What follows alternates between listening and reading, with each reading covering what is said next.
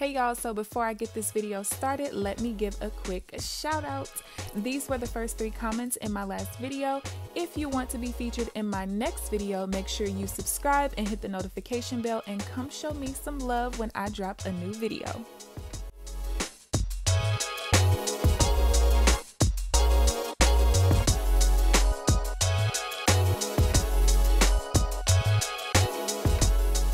What's up, you guys? It's KeAmber Vaughn, aka CoachKe, coming back to you with another video. If you are new to my channel, welcome, and if you're not new, welcome back. Be sure to hit the subscribe button and also tap the bell so that you are notified of every new video that I post. So as you guys can tell by the title of this video, it's time for me to do my second paycheck to paycheck budget for the month of December. December actually is a magic month for me. If you're new to my channel, I get paid bi-weekly. I am a PRN nurse, but I pretty much work part-time hours. Before I get started, I just realized I wrote, no, that is the right one. I thought I put this money in the wrong account. Okay, so before I do the paycheck to paycheck budget for the second one, I first need to go ahead and finish out and or reconcile the first paycheck to paycheck budget. So starting with the fixed expenses, everything was correct up here. I did put the $150 off to the side for rent. I basically take half of what my rent is, put it off to the side with every paycheck. And then what ends up happening is with a magic month like this month, I end up having an extra half a payment. And usually I have 2 magic months per year. So by the end of me doing this for 12 months, I'll have 1 month of rent just kind of sitting off to the side, and I'm already a month ahead on top of that. I did go ahead and pay my property taxes. That was the exact amount because I went ahead and paid it straight out of my checking account so that I wouldn't incur any fees for using my debit or credit card. Excuse my red nails. I had flaming hot Cheetos last night and I could not get that out. Now, going on to the variable expenses, let's go to the expense tracker. These are all the expenses that I had in this 2-week time span. And I literally went, is that it? That is it. I had to literally go back, like, am I tripping? Like, did I really not spend money until like pretty much the beginning of the second week? And that was actually true. So went grocery shopping a couple of times. I did end up taking something back to Target, and even though that came out of my last month's budget, because I reconciled that one down to 0 already, I just go ahead and add that into that particular category for this month. Went out to eat once, got some snacks at work, more grocery shopping. I did buy me some leggings from Walmart yesterday. I got 4 pair for 25 bucks. So I put that in the shopping category. So total, I had $1,510 for my variable expenses for this month. I still have $1,306.08 left over, which means that I only spent $203.92. I'm trying to see. Oh, I think it's because I went grocery shopping right before the beginning of this budget. That's how that worked. Okay, so my budget is $503.34 for my variable expenses every 2 weeks. So if my goodness, $503.34, I actually ended up spending $203.92, which means I was under budget by $299.42. I can't, y'all, I'm just checking my credit card account again. I did go ahead and make the payment for whatever that $203.92 was, but I just really can't. Did I really not spend money for a whole week? I just want to make sure, because I don't like reconciling things out and that's not really what it is. No, it really is. Okay. Works for me. All right, so I'm gonna change the total down here to the $203.92. That is what I sent off for savings. You guys know that this month and next month, everything that I send off to savings, I'm just gonna put in my true emergency fund for me to pay myself back in February, because I'm taking all of February off from work. Yes, I am. I don't even think I've told my job yet. All right, so let's go ahead and reconcile down here at the bottom, and then we'll get started on paycheck 2. So I had someone comment. I think it was on my December monthly budget. She was like, this isn't low income. This is an income of $4,000 for the month. And like I explained to her, this is one of the rare times, 2 times a year, I get 3. Oh, you know what? I did that because I didn't have Red at the time. 2 times a year, I get 3 paychecks. And so, you know, that 3rd paycheck makes it not a low income month per se, but I still have a low yearly income when you add everything up. Then you guys have to also understand that I have a lot of tax write-offs and stuff like that. Like when I say it's low income, I promise you it is. I'm not just putting that in there just for shits and giggles, I guess you could say. All right, so 203.92. So I didn't want to label my videos different just because I am blessed to have a magic month this month. No. Okay. So if you're new here, what I do down here is I'm basically reconciling my checking account. I put all of my expenses on a credit card, and then at the end of each paycheck cycle, I pay that credit card off in full.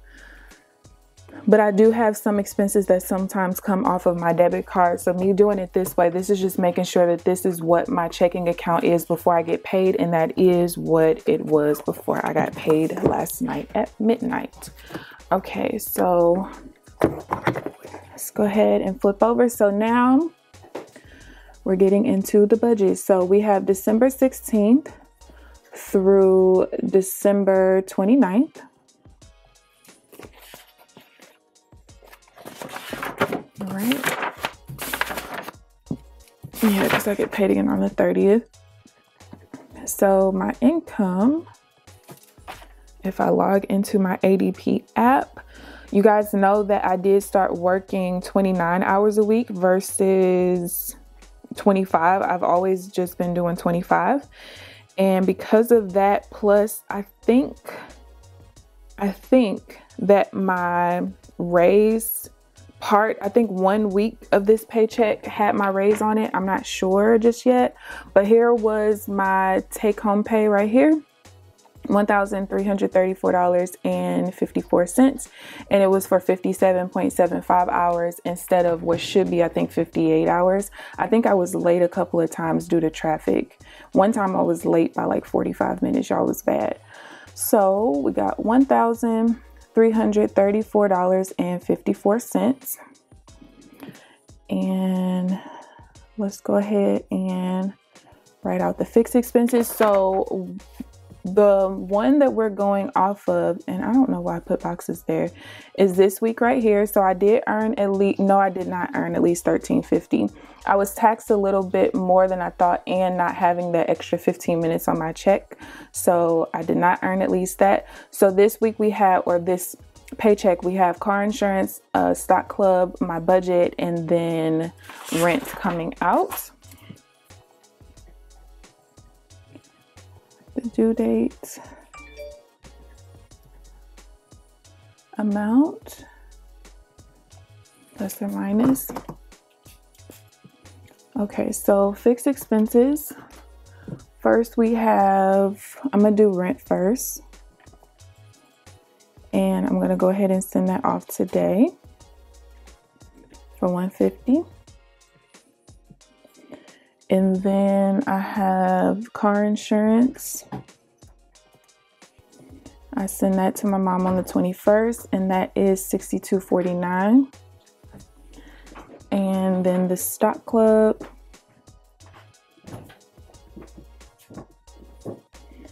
this is my last month of paying that, so that $20 will be coming back into my budget every month. And then I always just like to do unbudgeted just in case I forgot something. Is this red pen going out? No, it's not. It's gonna say this is a brand new red pen. Okay, so for the total, my total bills for this paycheck cycle is $232.49. Right? Yes. And then remaining, I take the $1,334.54 and I subtract $232.49. That is $1,102.05. Now we're gonna go to variable expenses.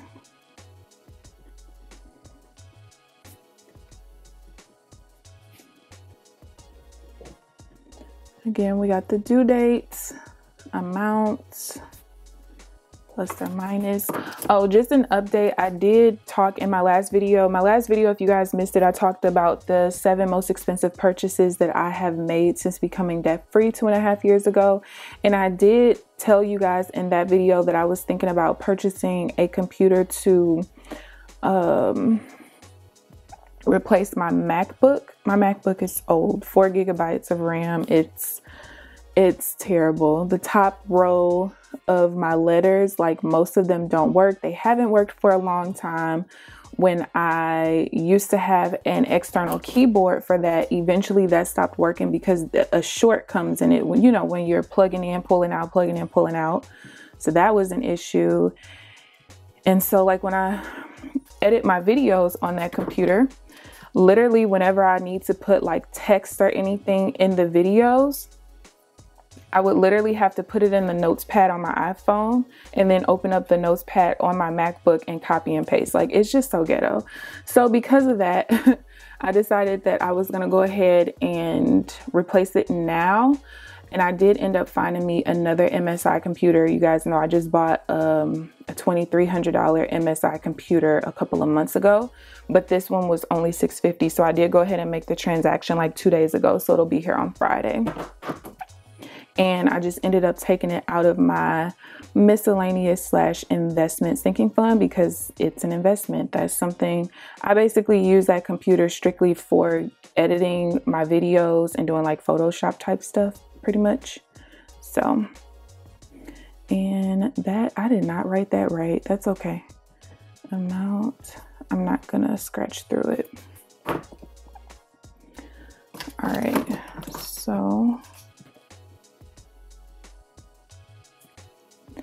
I'm putting this in my true emergency fund for February.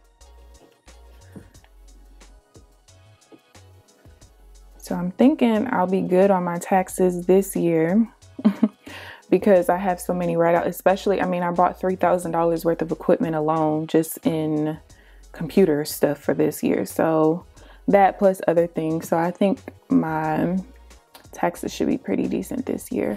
So let's go ahead and calculate what I'm sending off to savings really quick, and then we'll finish off that page. So my income, and I forgot what it was, $1,334.54.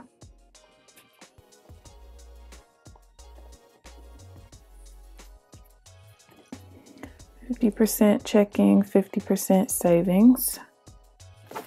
So $1,334.54. So I'm gonna keep $667.27 in my checking account. This will be for fixed and variable expenses, and then $667.27 is gonna go to my true emergency fund to pay myself a salary or income or whatever in February, so that I'm not living off of savings. All right, so we have $667.27, and then I'm just going to put unbudgeted because there are rare moments where I send extra off to savings, or I might decide like, oh, you know what, let's put a little bit over here instead. So we'll see. What I might end up doing at the end of next month is whatever I have saved up for this month and next month, if it's in excess of like $2,500, anything in excess of that, I'll probably put the entire amount in my miscellaneous / investment sinking fund, because I've taken like almost $1,300 out of there in the last 2 months. So yeah, really like $1,800 in the last 3 months. So I do want to start replacing that. So yeah. All right, let me make sure.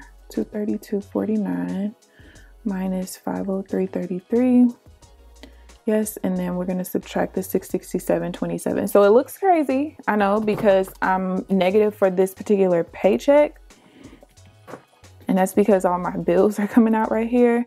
However, understand that I started my balance in my checking account at $4,000 at the beginning of the budget, and I still have almost $700 left over from paycheck 1. So that will more than cover me here, even if I spend every single dollar that's allocated in this particular budget. So let's go ahead and set up the reconciliation at the bottom. 1, 2, 3, 4, 5, 6, 7, 8. I think I might end up being able to save way more this month than I originally intended, because especially if I continue to kind of not spend much like I did the very first paycheck, I think I might be in business. I do know I need to buy some more boots. I have those boots that's kind of like Ugg boots, but they're not Uggs. They're sold at Ross, and I think they're like bear paw or something like that. I have the tan looking ones, but I really want to get a pair of black ones, and they're like 60 bucks. So I know I'll be paying for that. I'll be getting my sister her Christmas and birthday gift this weekend. She was born the day after Christmas, and I do still separate her gifts. So that's about it though, and something for my mom. I already pulled out the cash for everyone else that I get stuff for Christmas. I decided this is going to be my second year of just giving cash to people. And that's that. I don't feel like thinking. I don't want to think. I feel like I had to think enough this year. I don't want to do no more thinking. So I have the projected, or on the projected side, the beginning balance is the ending balance from last paycheck. We add in the income. So that gives me $6,011.09. If I subtract my fixed expenses of $232.49, variable expenses of $503.33, and then savings. I do also know that this week, or this particular paycheck, I'll be spending quite a bit of money on food because, well, I did just go grocery shopping, but my sister is in her last week of prereqs before nursing school. So she wants to celebrate with like a dual celebration of her birthday by doing like a seafood boil at the house. And so we'll probably each buy a box of 5 pounds of crab legs, which runs about, is it $60? I think it's $60 because it's $12 per pound. So we'll probably do that, and it'll probably just be me, her, and my mom, to be honest with you. And we'll get shrimp and stuff like that. I might vlog it, we'll see. So after I subtract the fixed, variable, and savings, that leaves me with a projected ending balance of $4,608. And the way that I know that's correct is if I take the beginning balance and I subtract what the remaining is here, since it's negative, that gives me $4,608. So that's kind of a checks and balances there. So that is all I have for you guys for this paycheck. If you guys have any questions whatsoever, feel free to leave them down below. I hope you guys enjoyed the video. Please give this video a thumbs up. Subscribe if you haven't already. But other than that, I'll see you guys in the next video. Bye guys.